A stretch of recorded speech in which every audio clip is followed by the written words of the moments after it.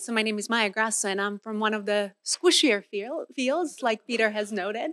And I definitely agree with him. I mean, if we had expanded kind of the range of social and behavioral sciences to include a lot more questions, I think we would have ended up with a much richer understanding of human condition during the pandemic. So from the start, actually, behavioral and social sciences were actually quite involved with the pandemic response, and almost universally forwarded role was to support the pandemic response. That message was adopted pretty quickly from the outset of the pandemic, and all the efforts went into the question of how can we actually reduce transmission, how can we support the existing public health recommendations and kind of get this under control. So a lot of effort has gone into that. So the key role really focused on compliance. Now, I say key because the social and behavioral sciences were really quite diverse. There was a massive range in the types of questions asked, and not all of them had much to do with compliance. But the key questions really came down to, well, how can we get people to comply, wear masks, get vaccinated, stay socially distant? And what influences that? And what stops that? So there were so many studies that resulted from it. As you can see, concern was one of the things that tends to promote compliance. Conspiracy beliefs tend to reduce it. So what I would like to do is really kind of position this as a consequence of good intentions. So there's consequences to these pro-social motives that we had to support the pandemic response. And there were good intentions. So we wanted to promote the concerns, but could have we inadvertently created some fear instead of it? We wanted to combat misinformation. Did we do this selectively? This has been kind of the theme for today, but I will add some data, some different type of data to it too. We promoted the benefits of compliance, but could we have created taboos around it? Because our intentions were very pro-social and we needed to protect our goal of making the world a better place through increasing compliance. And numerous other things like promote trust in science. Did we promote trust in pseudoscience? We wanted to combat right-wing ideologies, news that spread nonsense and so on. But did we kind of let all of the other nonsense go by too? So I'll view this as kind of a good intentions that has gone astray. Why? Okay, so the theory is that COVID was an invisible threat that required coordinated action. In social sciences, coordinated action to solve these really complex social problems is the holy grail. It deals with people working in unison. To have people working in unison, we absolutely have to have a shared reality. We have to agree on basic, most fundamental facts.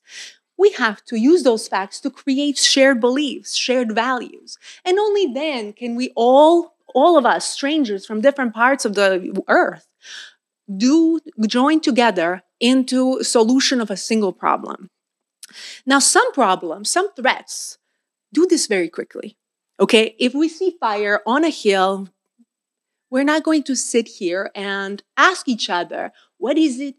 Should we pour water in it? No, let's pour some gasoline on it, right? It's not going to create those divisions based on political ideology, based on our religion, based on our national background. It's so obvious that we really do not need to do anything about it. But what made me interested in COVID, although I'm not a health scientist, is that this is an invisible threat. Same as climate change as well, which is the changing temperatures at the top. Same as attributions and allegations of, for instance, systemic issues like systemic sexism and so on. These are more challenging issues that create divisions because to some people, the problem is so completely obvious. It's right there. It's obvious. Why can't you just see it? To other people, it's not at all obvious. And when things are not obvious, when we cannot see them, we cannot test them, we have to turn to something else. We have to turn to expert. We look for some beliefs. We engage in some sense-making that requires something else. So in the context of COVID, we disagreed on the most fundamental basic facts, which means if we have 1 plus 2 is 3, okay? Is it 1 plus 1? No, we did not count COVID the same way. When we talk about hospitalizations, we talk about spread and so on. We use such different metrics and such different circumstances that made math, basic counting, basic fundamental aspect of collective action and stable societies impossible, because we used entirely different criteria of how we communicate fear. Same for yes or no. This works usually means affirmative. This doesn't work means negative. So words, do we put the same definitional boundaries around these words, yes, no, good, bad, and so on. So we look at something like this. This is the Bangladesh science study. Assuming this is all great, we can look at something like this. And again, because of the lack of obvious, that's like fire-like signal of danger, we can see and say, well, this means it works. This means that this treatment actually works. Masking works. To another person, it doesn't work. It means it doesn't work. To somebody else, well, it might work, but is it worth doing? Is it worth mandating? Is it worth shaming people for? We don't really know. So we disagreed on these basic facts. The threat of COVID was not so obviously proportional, but again, we still needed to do something. We needed to create a collective, coordinated action. So we looked at, we looked at the numerous origins of disagreement in quantifying harms. And because COVID was messy, ranging from cases, long COVID, of how we do it, creating a shared reality required also deciding when to end information. Coordinated action usually requires some simplification, because it needs to be obvious. If it's not obvious, it needs to be made obvious to a sufficient number of people for them to engage in such a coordinated action. So these types of data were compatible with coordinated action. And that's how we tell stories. That's how we told stories about COVID, what happened. We focus on cases in a hospital. This is from New Zealand, by the way, just recently. We focus on those things that inspire collective action. This is also from social and behavioral sciences as well. We use the same type of information to inspire collective action. We focus on cases, we focus on deaths, how many people died, and so on. Of course, where information ends is kind of arbitrary. But we do need to create something, right? We need to inspire that. So this is from UK's Behavioral Science and Disease Prevention. One of the points was create worry, but not fear. And many countries like Australia right here had similar, very graphic imagery of people gasping for breath, trying to get them to engage in that coordinated action. So there were some consequences. And some consequences to our perceived reality. And I think that they are really understudied from perspective of academy and perspective of social and behavioral sciences. So for instance, if we look at this graph, this is estimated COVID-19 hospitalization for unvaccinated, dated in August 2021 and Gallup panel. Okay, so what is the correct number of people? What is the correct percentage of people who end up hospitalized for COVID? It's very low, right? But the public sentiment tells a very different story. 50%, you can see how 40, it's by political ideology, which I'll say a bit later. But quite a few people at the very end believe that the unvaccinated at the time had 50% chance of being hospitalized if they get COVID. That is such a significant risk overestimation that we do not have any shared reality. Same case from, same graph is done by Brookings. There's actually quite a few of these that document the extent to which our shared realities were completely non-existent. So what is the estimates of COVID's hospitalization by party? At the time, Brookings Institute, this is Brookings, put the numbers down to about 1 to 5%, and of course, it's very age stratified. So this is the correct answer. Now, around a third of adults believe that the rate was 50%. So if I end up in a hospital, if I get COVID, I will have 50% chance of being hospitalized. Now, in my field, social and behavioral sciences, all the efforts almost exclusively went into these people. I use this figure just for that purpose, as an illustration. But people who underestimate, people who maybe don't believe the threat is real, who negate the threat and so on. So we went nuclear on addressing these misinformation efforts of this type of a group. In my own data, I have found similar patterns, but people who really believe that COVID was planned by some global powers and so on is really, really small, right? But we went nuclear to combat them like crazy. Now, you can see, fake news about COVID. It's almost exclusively from that perspective, people who undervalue the threat. That was the focus. Now, people who kind of got it right were also often clumped in as COVID minimizers. But then these people, which is a pretty sizable chunk of US population, and I would say probably in other places as well, were almost exclusively ignored. I mean, if I'm an individual, a regular citizen, and if I believe that if I get COVID, I have 50% chance of being hospitalized, that's going to have consequences as well. And that's something that really has been completely outside of any mainstream social psychology outlets. I have 2 articles, one with my colleague Kevin, but of course that has consequence. If we overestimate risk to such massive degrees, that also has consequences for social fabric. We might be more licensed to shame people. We might be more likely to scapegoat others because we're terrified. I mean, that's how scapegoating arises. We're so terrified that we license ourselves to shame other people, hate them, because we think that we're right and we're so deeply afraid. So in context of COVID, we did not have that shared reality. But we also needed some shared beliefs, which goes quite hand in hand with that, right? So a couple of people here talked about the importance of trust in science and where it went. And again, this too has a bit of a dark side because we really focused on trust in science. We really promoted it. Okay. And we not only promoted it, but we devalued doing your own research. And there were quite a few efforts that went into describing why that's a bad thing. Okay, so trust in science during COVID received so much attention. Again, this got cut off. Again, this had some consequences. What trust in science, like any blind trust does, it can also make people quite susceptible to nonsense and pseudoscience as well. This is from one of the publications. It does not have to do with COVID, but it's an excellent one.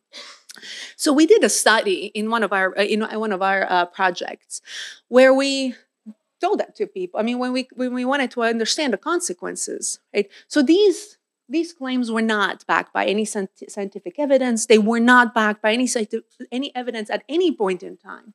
Elimination is the best global strategy. Young kids are at high risk. Okay, but if people believe those claims, that has consequences, in which I'll show.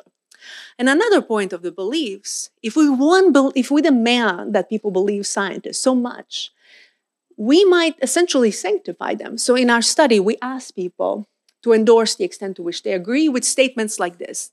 Scientists are the only ones who have moral authority to dictate, to guide appropriate response, right? We're removed from any kind of truth generation. We're now talking about moral authority.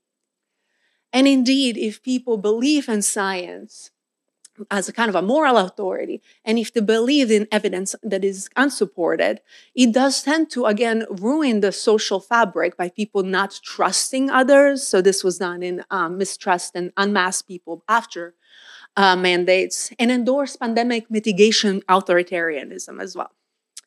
Okay, so we have the beliefs. And another one, the last bit that I will talk about, is this issue, of moralization of COVID. Okay, so when we moralize an act, we link goodness with it. We link what it means to be a good person. We needed to moralize it because otherwise, because it's a fuzzy threat, nothing would have happened. People would have not engaged in that coordinated action that we really wanted. But this is something that does evolve quite naturally. It's not something that needs to be imposed. So you can see this is from PNAS, proceedings, of how we talked about compliance. So for instance, this is about symbolism and wearing a mask. This is health is a form of a public good, and everyone's health is behavior improves odds of everyone else. So masks are really the symbols of altruism and solidarity. So we're, again, beyond the facts, right? We're in a moral territory. We are going into moralization. Okay, so it's a social practice. It's not just about that. Okay, so moralization is an interesting one because it kind of places taboos around quite a few things. We place taboos around ideas and harm. So as the theme has been here, just asking questions, just innocent asking questions, it challenges people's beliefs and destabilizes coordinated action. You cannot have coordinated action if people poke at you. That's quite annoying, actually. So asking questions tends to be linked with things like danger, unsafety, irresponsible. Like Peter has said before, it's not really, you're not going to be challenged on pure academic grounds. Your moral character should be combated. So of course, this has been covered by a few people today, so I won't go into that. But here's the thing. What if these people who are contrarians all along, what if they're just bad scientists? I mean, just because people are full professors, have lots of publications, doesn't mean that they're really that great of a scientist. There's a lot of things that go in it. And maybe they're one of them. Maybe they're really not worth listening to because relying on consensus is functional. So this is something that we wanted to understand, right? We have things like this. I pulled this out from various random sources. The study has severe flaws, it's inconclusive, and so on, right? No study is perfect. Every study is going to have flaws. But when it comes to COVID and evidence generation and creating that shared reality, how do we know? Who are we even listening to? Maybe those contrarians are just bad and we really shouldn't listen to them. So we did a study. We wanted to understand whether people would accept, how people would perceive identical research proposals. Okay, so we wanted to see whether presenting people with these proposals will be perceived differently depending on what's the cause. So we introduced ourselves as, introduced our study as, there's a lot more to it. We wanted to either understand human suffering that results from abandoning elimination in New Zealand at the time. I lived in New Zealand during COVID, or continuing to pursue it. Right? Of course, when we introduced ourselves as these people, right, to continue to pursue elimination, so that was kind of challenging it, the study was rated as of less quality. It was seen as relying on less quality information, worse methodology, worse reputation, less trust. And the way that we did the study is we said for every completed response, we will donate $1 into a charity of your choice. And we asked people in the end, do you think we will make this donation?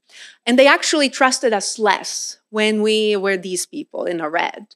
We made the donation. There was no question about that. But they just trusted us less overall. Although the quality, everything was held identical. It was an identical thing, right?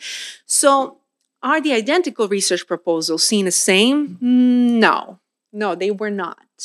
So the questioning, trying to build that shared reality and trying to come up with understanding of the situation was impossible because taboos were placed around it.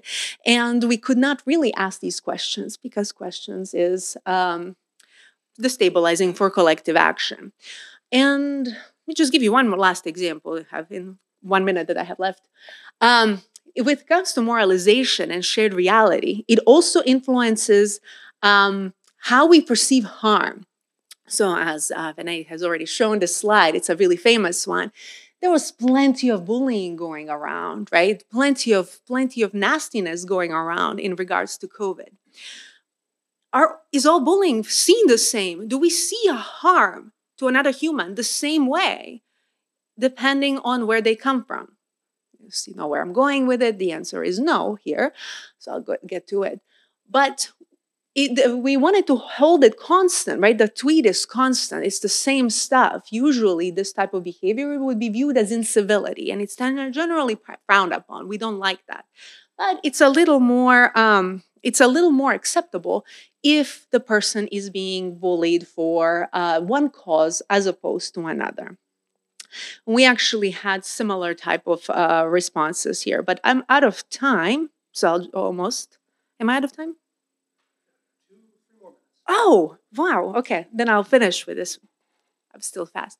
So, yeah, what I wanted to show is the way that we impact, the way that we generate the shared reality is also destabilized by the process of moralization. So again, I was in New Zealand, and you can see how we view misinformation or errors. This type of study was fully wrong. I mean, it was advertised as study finds nearly a quarter of infected children needed hospitalization. That was very wrong. It was actually dealing with the fact that people who checked into the hospital, a quarter of them required hospitalization. But the correction was very slow. It was just a matter of an oops rather than something that is actionable as well. Okay. And the last thing that I just want to mention, I didn't plan on it, but political ideology has really permeated absolutely everything regarding COVID. And I myself have observed that those effects to be so insanely strong. And from my field, social sciences perspective, we have kind of ignored it. We have mostly focused on malignancies of conservatives. And there was plenty of material there, of course, too. But we have nearly completely ignored how the liberal side in America, which then is exported to the rest of the world to our great enjoyment, have largely omitted these very glaring flaws, like, for instance, fueling vaccine hesitancy. I mean, this is definition of vaccine hesitancy. I don't know what it is, right? But it is in the mainstream outlets. But we don't, these types of behaviors are pretty much absent. So good intentions gone away. And I will just end on two notes. We have reasons for pessimism. I know I was asked to say a few more positive words. Sorry. But these, I really tried. And I'll say why. But we really, these types of divisions, as long as we have these invisible harms, these divisions will simply go on. I wish I can be more pessimistic about that. And the last one, number 5, we really don't know when to stop looking for problems. I really encourage you to look at the study by Levari, who demonstrates this so elegantly. Basically, as problems become solved, we don't adjust our perception. We see more of them. We just relabel things that are solved as problems. So we're kind of stuck, I'm sorry. But I do have a couple of bits for going forward that apparently should maybe give us a little more optimism in life. And they are based on just exchange of ideas, which has been a theme here. Thank you so much. And I will let another speaker. Thank you.